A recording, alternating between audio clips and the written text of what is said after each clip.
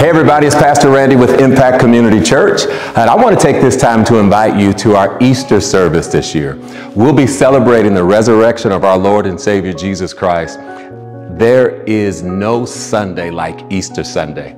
It'll be a great day for the entire family. The Lord has given me a special message this year, NIL. And through the resurrection of Jesus, He has given us permission to use His NIL. His name, His image, and His likeness. What a blessing that is. Service starts at 10:30 a.m. Please come early, grab a cup of coffee and a donut. You can even take a family portrait at our photo booth before service. So don't forget, Easter Sunday this year is March 31st, which is the last Sunday in March. We look forward to seeing you Easter Sunday.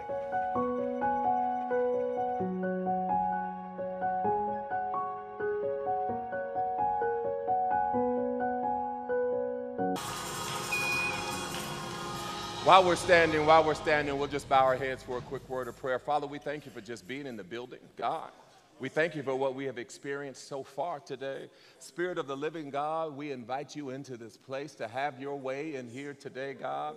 We thank you for the anointing of God that's strong in this place today. We thank you for the favor of God today, God. As we go into the scriptures this morning today, God, help us to understand context and help us to understand history. Help us to understand your word today, God, so that we might rightly divide the word of God this morning today, God. We just thank you today that as the word penetrates the hearts and minds of those who are here today, causing increase in their lives today, Lord, we make an open declaration that we will no longer be the same today, God.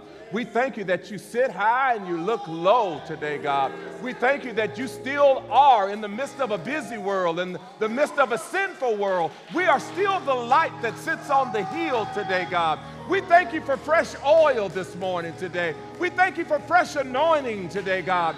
We thank you for a fresh mind today, God.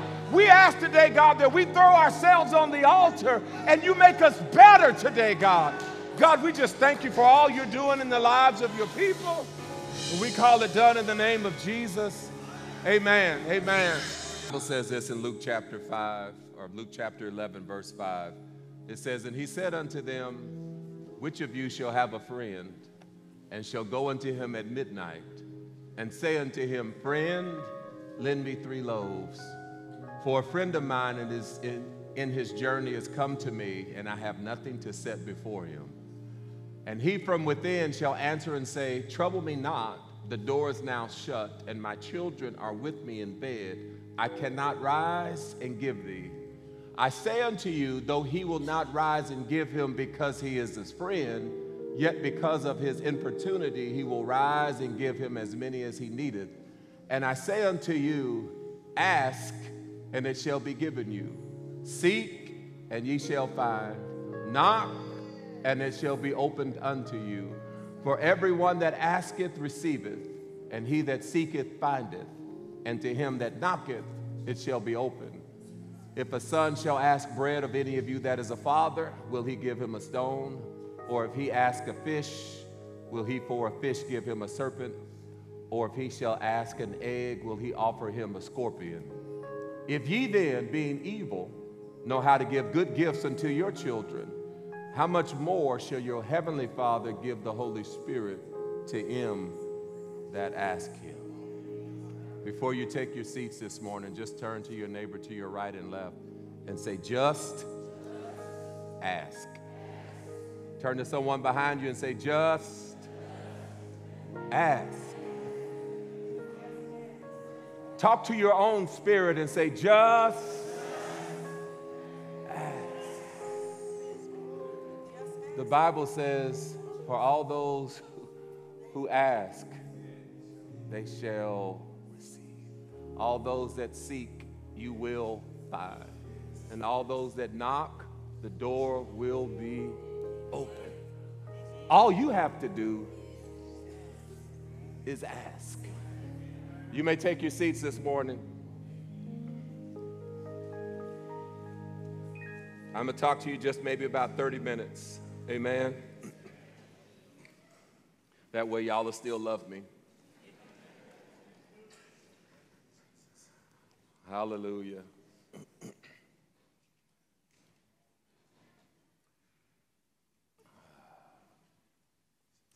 You know, before there was anything, there was God. And we serve a God who stepped out of nothing and made everything. And when I think about the scripture and how God had asked Moses to write the first 5 books of the Bible, and God is downloading to Moses the things that he wants Moses to write, because it's evident that Moses was not there.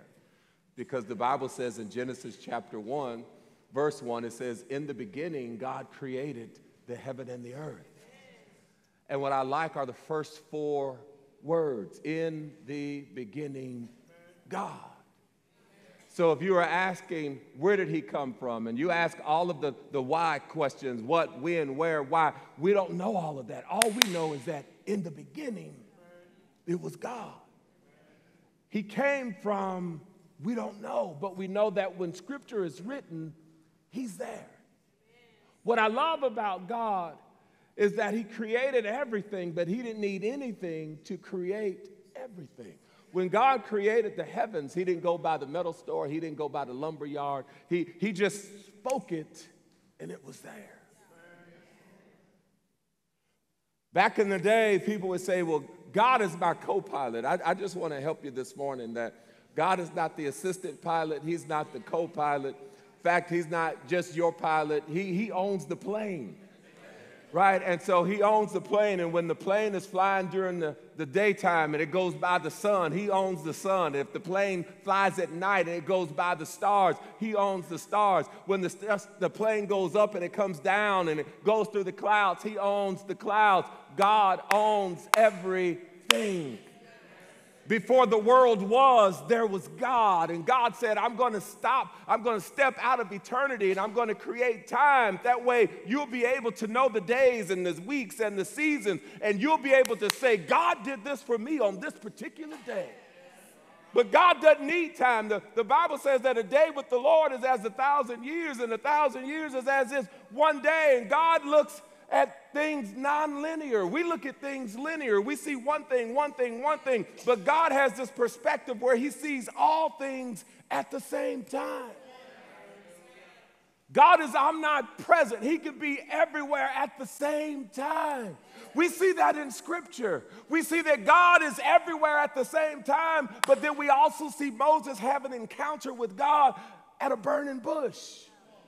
So we would say God is there, but then God is everywhere.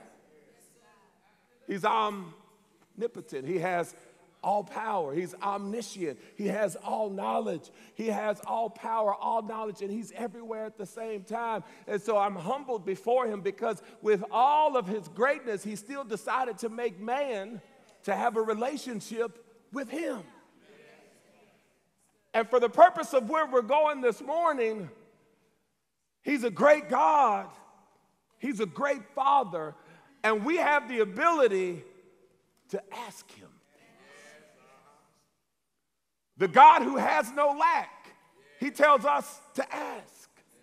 The God who owns the cattle of 1,000 hills, all he asks us to do is just ask. The light bill is not unpaid in heaven. God is not running out of resources in heaven. The Bible says that the streets up there are paved with gold, and the gates have pearls on them. And so God has more than enough for whatever your problem is. All he wants you to do And the Bible says this in Luke chapter 11, verse 9. It says, and I say unto you, ask. Ask comes from the Greek word ateo, and it means to ask, to beg, to call for, to crave, or desire. It means to request or to make a petition or a demand to God. God is not upset when you ask. In fact, God tells you, I want you to ask. Like any good parent, they want you to ask. Is this making sense? God says you have to ask me. You're like, well, he can read my mind. Yes, he can. But he don't want you to do this mental telepathy with him. He wants you to ask. Y'all don't want to talk to me this morning. Ask him for what you want. Ask him for what you desire. Ask him what you should do. Ask him about your attitude. Oh, ask him about the decisions that you are making. Ask him about your needs. We have a lot of things that we need to have fixed in our life, and he is the one who has all of the answers to our problems. But he says, I just need you to ask me for it. Sometimes, the Lord dropped this in my heart. It says, sometimes we do everything but ask. We talk about it. We gossip about it. We post about it. We make a reel about it. We create online surveys about it, but we never ask. But we don't ask about it. And sometimes when we pray, we still don't ask. Maybe we think he won't do it for us. And if it goes against his word, he's not going to do what you want him to do when you want him to do it. Maybe we think he's run out of resources. Maybe we think that he's lost his job. I'm here to tell you that God is still the creator. He's still the sustainer. He's the original equalizer. Y'all don't want to talk to me. He says vengeance is his. See, you don't have to spend your time wondering how you're going to take exact revenge on somebody. God says just love them and just ask me about it. If you ask him, he's got more than enough strength. He controls everybody's lives. And somehow all things will work for your good. Amen. Maybe we think heaven has forgotten about us. Maybe that's why we don't ask. Like God is broke. God's not broke. If you ask God to let me hold $1, God, y'all, that's culture. That's culture. I had uncles who were older than me, but I had more money than them, and they would always come up, hey, nephew, let me hold $1. And in my culture, that means loan me some money. That means loan me some money. And actually, in my family, it means give me some money, because if you loan them some money, can I get a witness in here? Are y'all related to me? Are y'all related to me? So, because some people are like, ask, hold $1. What is hold $1 means? Like, I need some money. Amen? Why are you not asking? Amen. The Bible says God knows the very hairs on our head. That's scripture.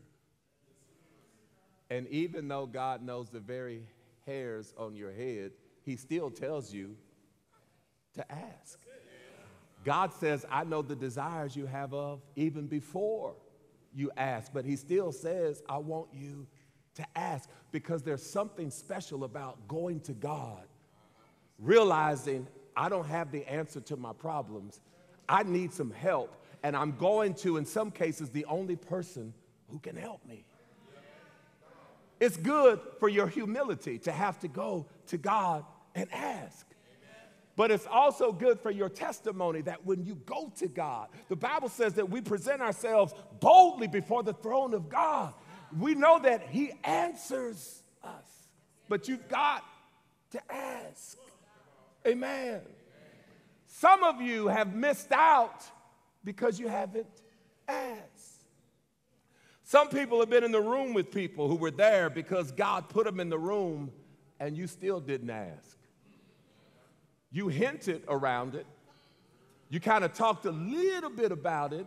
And then when you didn't get the response that you thought you were going to get because maybe they didn't show the interest that you thought they were going to show, so then you never really asked.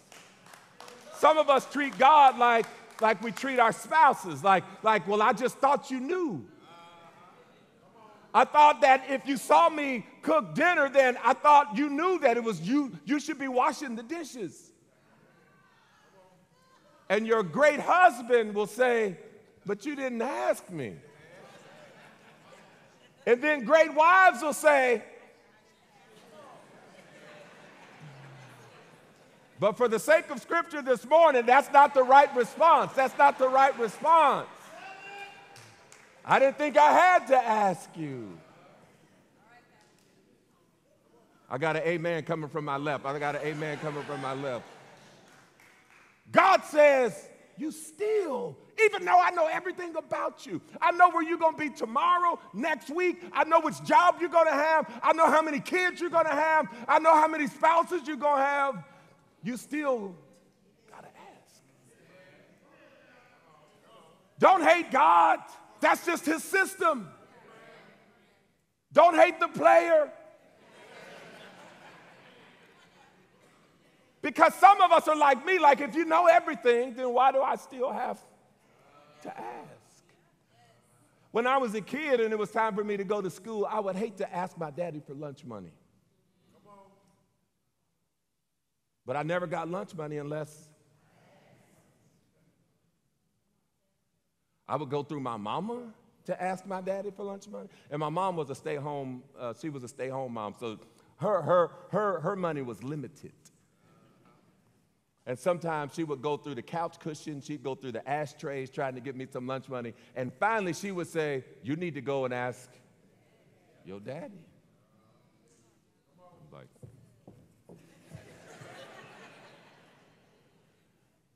but my daddy always gave me. Now it would come with a lecture. You know, because if you're 17 still asking for lunch money, it's going to come with a lecture. But every time I asked for a fish, he didn't give me a serpent. When I asked for an egg, he didn't give me a scorpion. The Bible says us being fathers that aren't the best, we still know how to give good gifts to our kids. How much more so our Heavenly Father? Amen. Say just ask.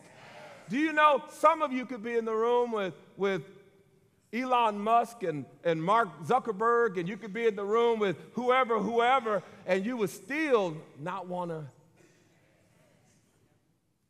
And you don't realize that you are in the room with Elon and Mark and whoever else because God has given you the space to ask. And you still say like, I don't know. They don't know me. If you ask them, they're going to know you. Amen. So say, ask in faith. The Bible says, whatsoever you shall ask in my name, that will I do, that the Father may be glorified in the Son. Amen. So I don't know what you're going to do when you leave here today. I just want to encourage you. Somebody ought to say, I'm getting ready to ask.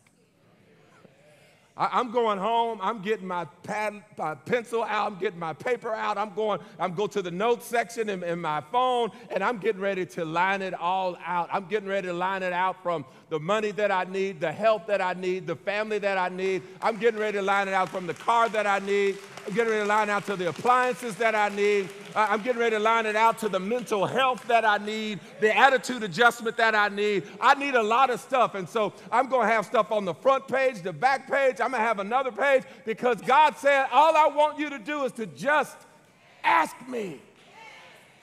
That's it. I don't know about you. I got a lot of needs. But he's a supplier. The only thing is you got to ask. You're going to have to wake up this part of you to say, I'm not embarrassed. I don't have too much pride or too much vanity where I can't ask. This ain't scripture, but my mama used to say that a closed mouth, you're going to have to ask. So that, just so you know, when you get home, that's Betty chapter 1, verse 1.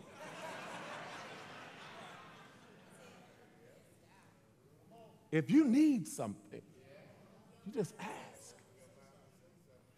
I remember when we first got married and we didn't have a lot of money. And Charsha, she had just mature and used to working things out on her own. The first little financial crisis we hit as a couple, I'm like, I'm getting ready to ask mine. She's like, we can handle this. I'm like, why do we got to handle it? I'm going to go home. I ask my mama. I better go. Say ask in faith. That was my first point. And let me tell you this before you do it, because the Lord had cautioned me about this not too long ago, because he says he wants us to ask, but he wants us to ask with adoration with him. And he took me back to the same scripture when the disciples asked Jesus to pray. They said, teach us to pray, and he said, pray after this manner, meaning this is the model prayer. Our Father, which art in heaven, hallowed be thy name. So God says when you come to him with your pad and pencil and your big list, don't forget to give him adoration first. The model prayer is laid out in different parts, and the first thing is we hallow his name.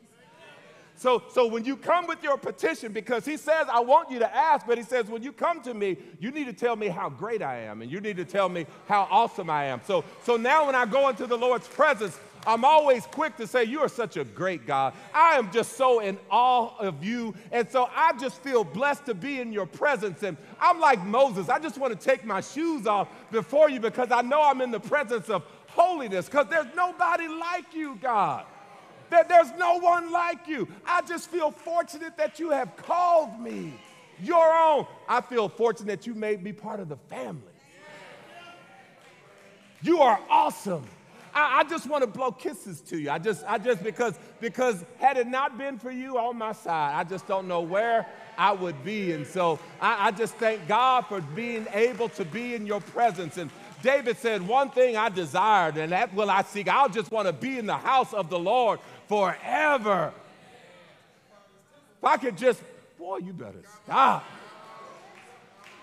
If I could just be a doorkeeper on the gates, that would be enough for me. And when I'm doing that, I feel such a refreshing. Until sometimes I almost forgot, but I'm like, no, it's still here. So now that I've got that taken care of, God, here's my list. And to be honest, sometimes I have given God adoration and admiration, and there's sometimes I get up and I didn't even, because what he gave me was so filling until I'm like, I'll talk to you about that later, because I already know that with this communion that we just had. Now don't get me wrong, I'm coming back to ask, because you said ask. But I just want to kind of ride out this communion that I've had with you. Say ask in faith. And then we seek with focus. Say seek with focus. Luke chapter 9, the Bible says this, verse 9. It says, I say unto you, ask and it shall be given. It says, seek and you shall find. Whatever you're looking for. If you seek, you'll find. It says, and it shall be opened unto you. And so seek comes from the Greek word ateo, and it means to seek, to search for by inquiry, desire, demand, to investigate. It means to discover. And this is the beauty of Scripture, because as you're asking things from God, God also wants you to be seeking things. They go hand in hand. Y'all don't want to talk to me. Have you ever lost some money? If you lost $20, the first thing you're going to say is, I've lost $20. I wonder, that's the question, I wonder where my $20 is.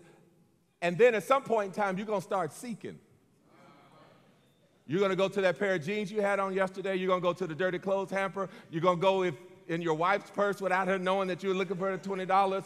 You're going to look in the car. You're going to look under the seat. While you have asked, where's my money, you're also seeking. And this is the beautiful thing about seeking, because really in its base form, it means to discover.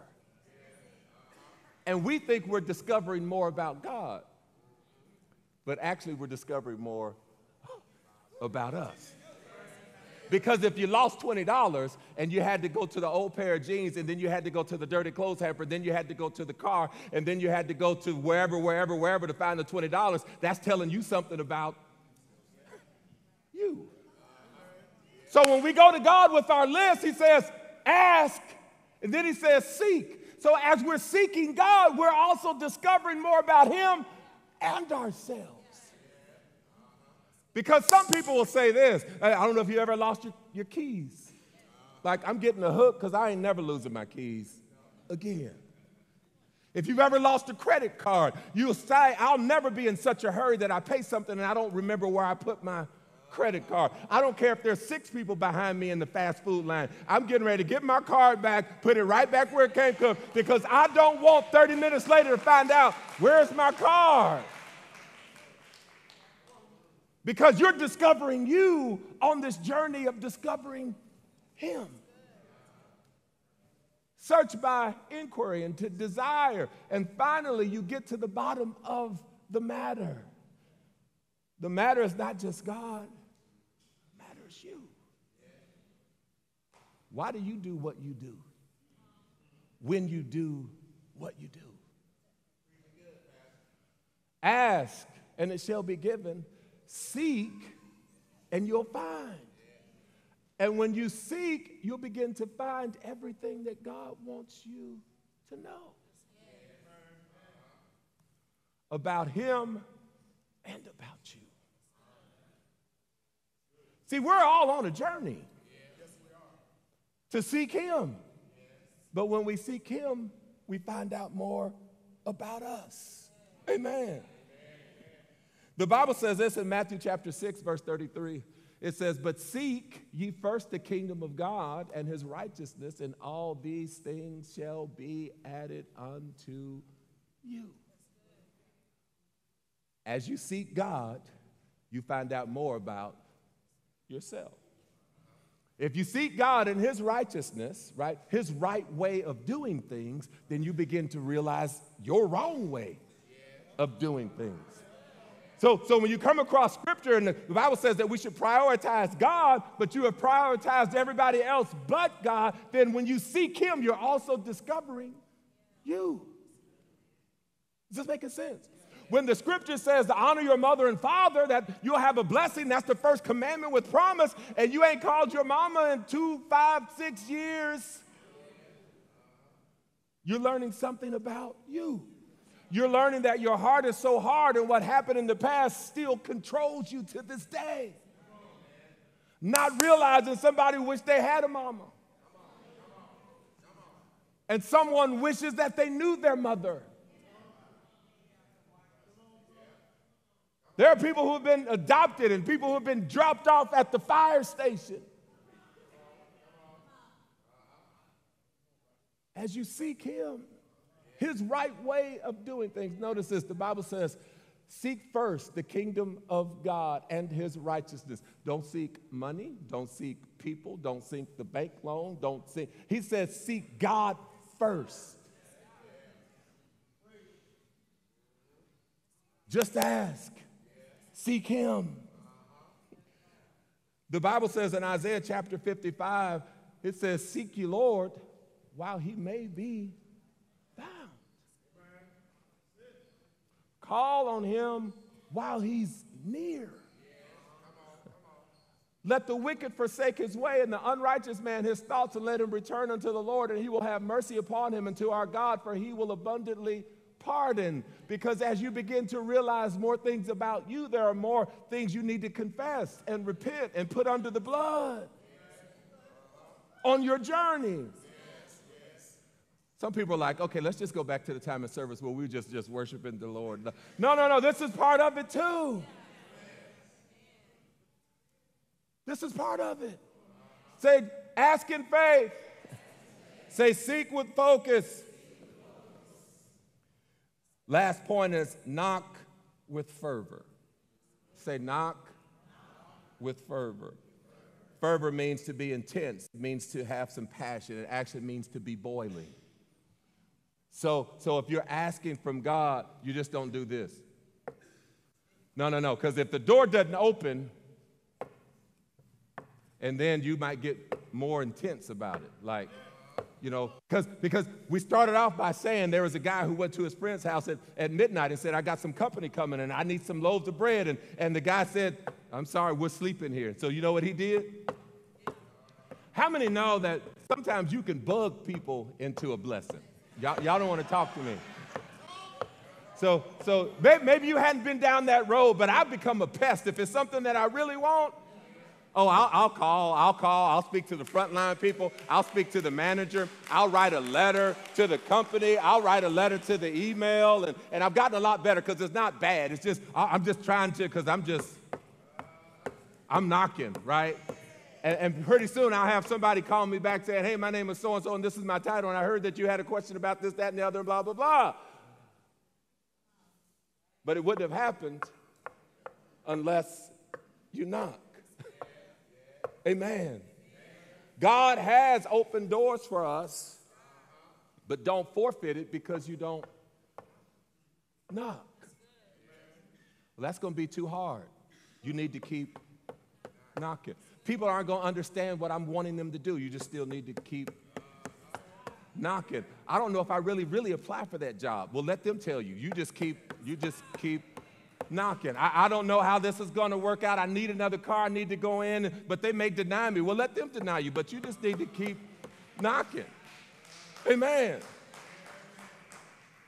And notice, we ask and we seek and we knock. And so as we go from asking to seeking, the intensity picks up. And as we go from seeking to knocking, the intensity picks up. The intensity doesn't decrease, it increases. That's for the bulldog people. You're like, oh, I'm not going to let this go. The man of God said, I'm not going to let go until you bless me. So we're going to wrestle all night long until you bless me. I'm going to knock all night long. God, you on the main line. I'm getting ready to wear this number out. I'm just going to have it on redial. Remember back when we had old phones and you trying to call into the radio station to win the prize and you just...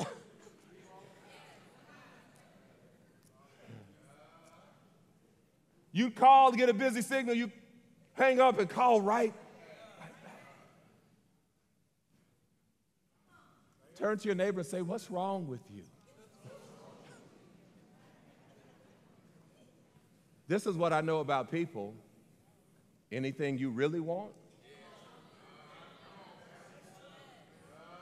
anything you really want, you're like, hey, my name is Randy. She's like, I don't care, I ain't got time for you. Anything I really want. Next time is, hey, my name is Randy and here's a rose. Next time is, hey, my name is Randy, here's a rose and we're going out to dinner. Because anything you really want, you're going to keep knocking. Your hands may get blistered and you might have blood and whatever it takes, but you've got to keep knocking. Turn to your neighbor and say, don't quit. Because if you knock and you knock long enough, the door will be opened. The door will be opened. Here's a secret. Even if people didn't want to open the door,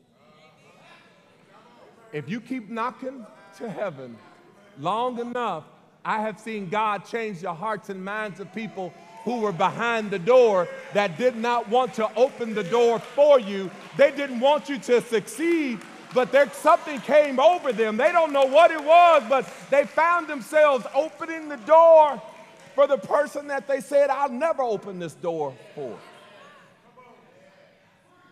And that's how you know it wasn't them. You just kept knocking on the door. We started off by talking about the greatness of God because he's the one that controls hearts and minds and circumstances and situations. And I've had bad supervisors, and I've worked with people who really didn't like me and people who talked about me. And so that's part of life. So I would pray, God, just bless them. And then I started saying, God, give them some business so they'll stay out of my business. And then on Monday morning, they'd be like, man, you just wouldn't believe what happened. My son was doing this, and my daughter was doing this, and this, that, and the other. And I was praying for them, but I'm being honest at the same time. I was like, Because if people have their own business, they don't have time for your business anymore. I became less important. And that's one of the keys to the success that God has given me. I've always just been able to fly under the radar.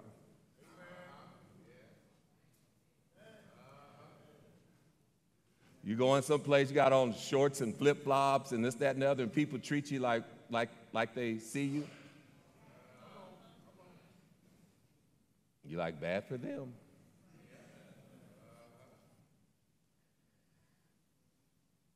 Say ask. Say seek. Say knock.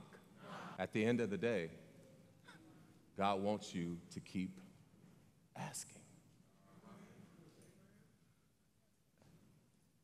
I've grown up in Christianity my entire life. My parents are pastors, and they're still pastors. And I've seen healing movements, and I've seen the word of faith movement, and I've seen parts of Azusa. And the reason I say this is because sometimes I've heard it said that if you ask, then you don't have to ask again. If you believed what you asked for the first time. I'm here to tell you, you should ask as often as you think you need to ask. Because some of us, we ask once, and then from there, we just thank God for doing what we already asked him to do, because we know that if we ask anything, he hears us. For some people, if you ask and then circumstances come and they change your mind about what you just asked for, then you might need to ask again. Because there's nothing wrong with asking again. Is this making sense? And so, I mean, I don't know if you've ever had kids and you told them you're going to take them to McDonald's. And you pass McDonald's, and then the child will ask you, Mama, I thought we was going to McDonald's, right? And you're like, we're going there, and then if you pass another McDonald's, they're going to ask you again. And heaven help you if you pass the third McDonald's, because they're knocking from that back seat. They're knocking. And whether you love them or they just got on your nerves, you're like, we're getting ready to pull on in. We're getting ready to pull on in. What do you want? We'll stand on our feet. Ask. Just ask. Nothing more, nothing less. Just ask. Don't be intimidated. Don't be embarrassed. Don't be so full of pride. Just ask. At the end of the day, God may say, no, I don't want you to have that right now. You're not ready for it right now. Or he may say, this is the perfect time for you to have what you are asking for. I'm so glad you asked me for it. Just ask. Just ask. Just ask. He already knows everything that you have need of before you ask. When my kids were 9 and 10 and 11, and I was working with a guy, and the first time I met him was in 2001. I'm showing my age. And he had this car, and I'm like, man, I like that car. It was a really nice leather interior. It was a Toyota. And I'm like, I really like that car. And it was 15, 16 years later, he was getting ready to get rid of that car, and he asked me about it. But what he didn't know is that my kids were getting older, and I was already thinking about a used car for them. See, sometimes, how many know, any parent knows when your child gets to be 14, 15, they know, parents know you're going to be asking for me for something that's coming up pretty soon as you get your license. And I already had the knowledge of what I thought they were going to ask for before they even came and asked me. And I was already working out the answer even before they had asked the question. God already has an answer even before you ask the question. But he still says, I want you to ask. This morning, I'm encouraging you, admonishing you to ask. What do you really want from God? Some of you, if God came and asked you right now, what do you want? You don't know. You need to have your top 5 list. This is what I need right now, God. Whether it's marriage, healing, family, whatever the case may be, this is what I need, and I'm asking you in faith. When I left the house this morning, I told Tarsha, I said, I feel like the Lord may want us to pray for people this morning.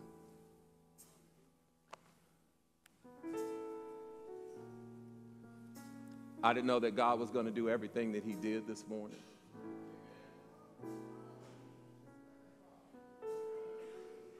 And that's why I was alluding to that God could do more for you than anything that I could say.